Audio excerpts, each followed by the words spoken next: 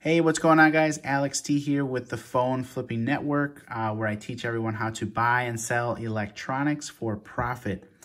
So please consider subscribing to my channel. And if you also want to learn more, you can join our free Facebook group. It's also called the Phone Flipping Network. So with that being said, let's get into the video. This one, I want to show you how to do a hard reset on this Moto Z3. So this process will work for a lot of different Motorola phones, but what we're going to do is start with the phone turned off. You have to turn it off for this to work.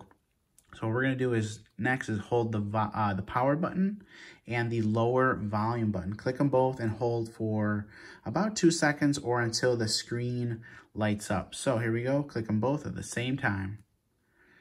1, 2. All right, there you go. If you're on the screen, you're doing it correctly. Click the lower volume button.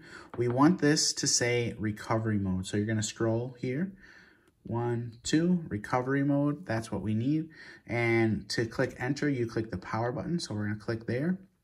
Now the screen will turn blue and it will have the Android logo with no command. If you're on that screen, you are doing it correctly.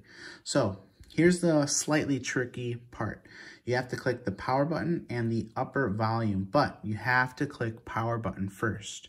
So power button first. After you're pressing it and holding it, click one time on the upper volume. So here we go. Power button, upper volume. There you go. Now what we're doing here is doing a factory reset. So you can use the volume buttons to scroll. And click wipe/factory data reset. To click enter, you click power. This cannot be undone, so just so you know that, this will wipe the whole phone as if it's brand new out the box.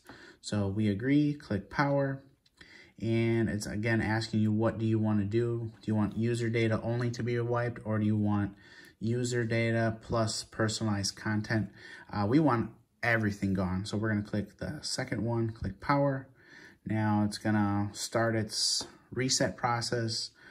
Then you'll have a couple options here. I usually just click Reboot System now, the top one, and click enter, click power to click enter. And that's it, guys. It's going to start its reboot process, and it will actually look just like this one. I just did one on a different phone. So right out the box, just as if it's brand new. So again, guys, thank you for watching. Subscribe to the channel if you want to learn more about buying and selling electronics for profit.